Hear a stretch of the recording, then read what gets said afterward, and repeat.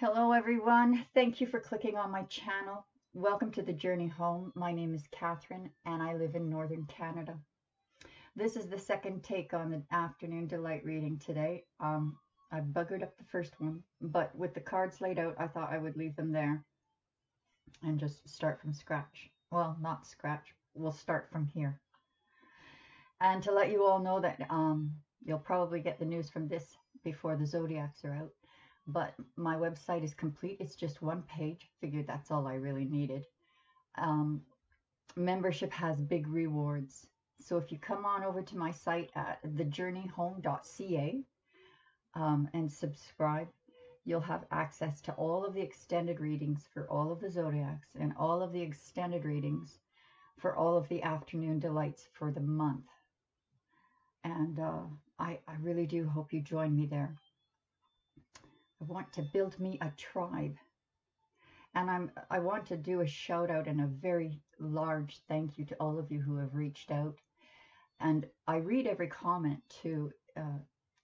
They've been so inspiring, moving, and absolutely motivational for me to know I'm on the right track here anyway with picking up energies.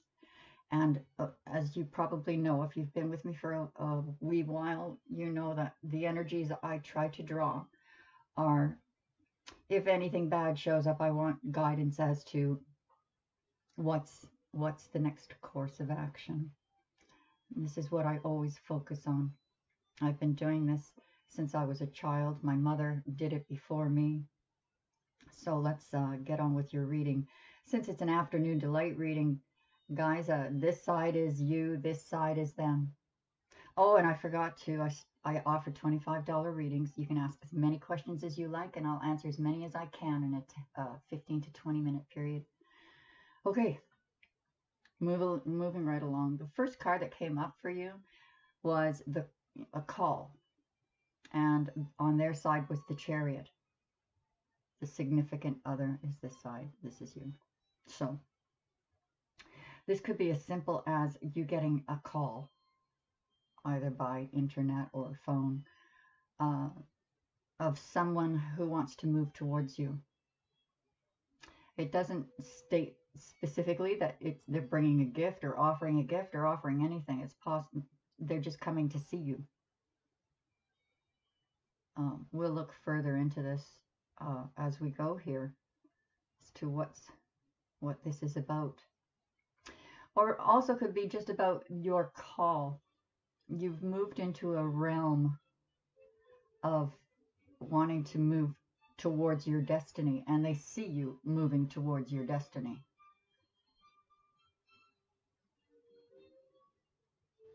The next one up was the Six of Air, and they got patience. The Six of Air is about moving to calmer waters.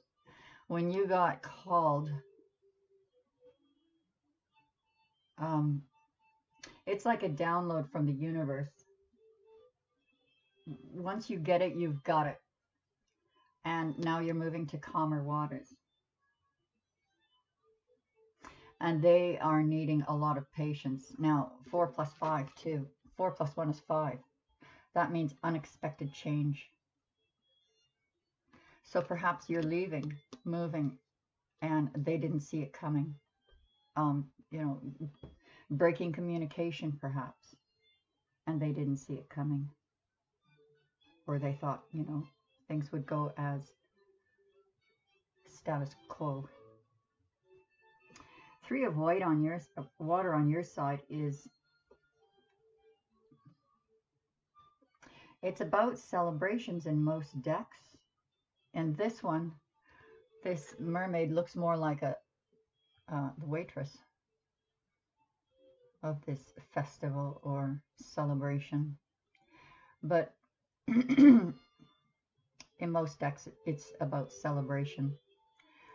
In this deck, what I feel from this card, and especially with these cards, is that you're celebrating yourself. Why do I feel like that? This call and moving to calmer waters. Perhaps you're joining up with family. or friends who will embrace you because they know you bring something to the table. They know you. They love you. Your sanctuary. They have the Page of Water. So, okay, this could go, you know, I've given you two scenarios, but they could also be both scenarios. Now, this Page of Water on their side is they're connected to you. There is a very strong magnetic bond to you. It's like a psychic connection. And I do think they are working on moving towards you. They know they need to be patient before they do. Or if they do now, they'll come in too fast, too fast. So they're trying to be patient and hanging on to this psychic connection and bond that they have with you. Perhaps you connect when you're both sleeping. They are also thinking of offering you something. Now, this offer is either really small, immature, or the approach, they're fearful in the approach and want to offer you something, but need to be humble in the offering.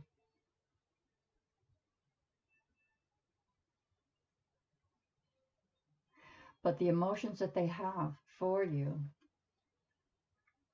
if you look closely, it's like a major tidal wave coming in. So even though the offer might be immature or small, it might be arriving in humility, a declaration, but the emotion behind it is huge. The love they feel, or the connection and bond they feel, is, well, out of their control, maybe. Out of their control.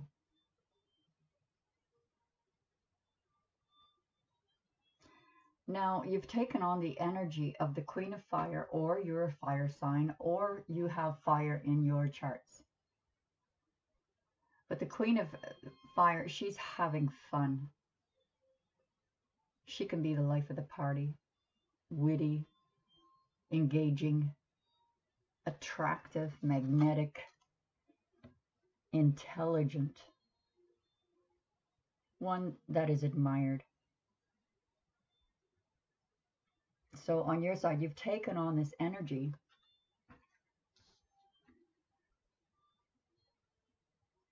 or you're just exuding this energy. Something happened between you and Spirit, and something was, some people call it being downloaded, but you received something from Spirit into the right side of your brain, because that's our connection with Spirit. It comes in through the right side, actually through the Emperor and the Empress. Whatever Spirit has done here with you in work, and obviously you've done your work because the call was heard. So if this was you calling the universe, it was heard. And now the universe is calling back. This has moved you to a sense of peace, moving into peace with yourself. And perhaps a physical movement, a trip, moving, detachment even. But whatever you're moving towards, you know what you're bringing to the table. And wherever you're approaching or walking towards, the people you'll be in connection with know what you bring to the table. And like I said earlier, they know you. Family, friends, connections, your tribe, both the spirit and physical. Where you have the Queen of Fire, they have the Nine of Air. In other decks, it shows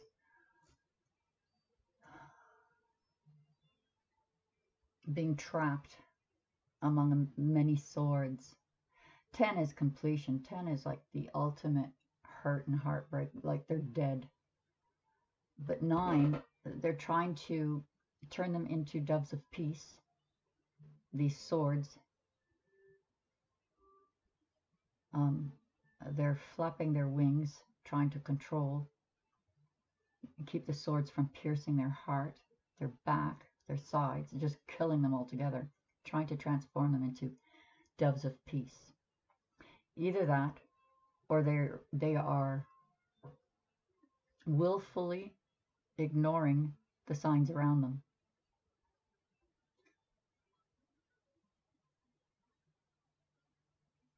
And I guess the 10 of Swords would be they didn't see it coming.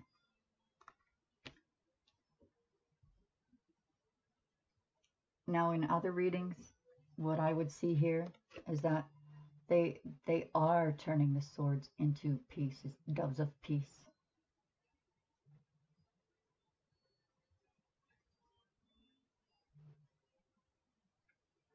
But I've pointed out before in other readings, you see this swirl here and this swirl here, like eyes. Is this karma?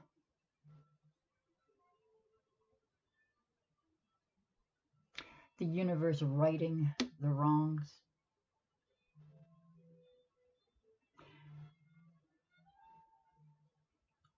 And I can say to heal the both of you, because you have the Nine of Fire. Now, often this would be about wasting your fairy dust on someone who doesn't deserve it, or something that doesn't deserve it. She's trying to transform that little tiny fairy into probably a prince. But you see how the magic depletes as it falls? How big this star is, and how it's almost like this thing is just sucking the energy out of you. And I can say that because Queen of Fire, when you take on energy like this, and this, and this, and your connection with the universe and yourself, you shine like the sun. When you do that, there's always going to be something out there or someone. It attracts good, for sure.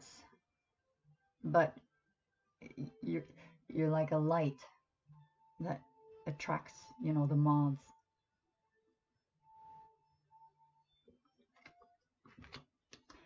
They end up getting burned, don't they? When they try to extinguish that light.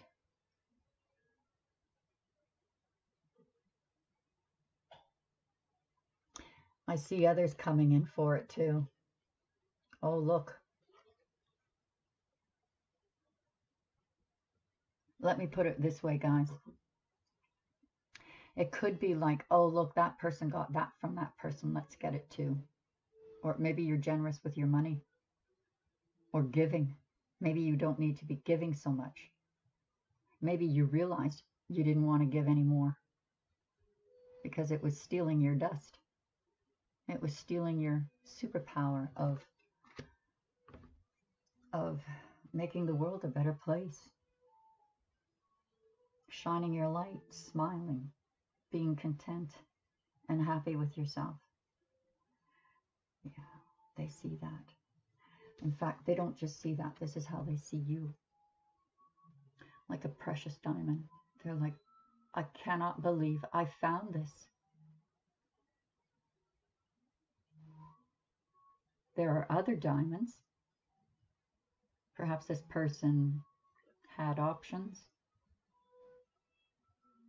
but now they see this diamond and they can't believe their eyes that they found it.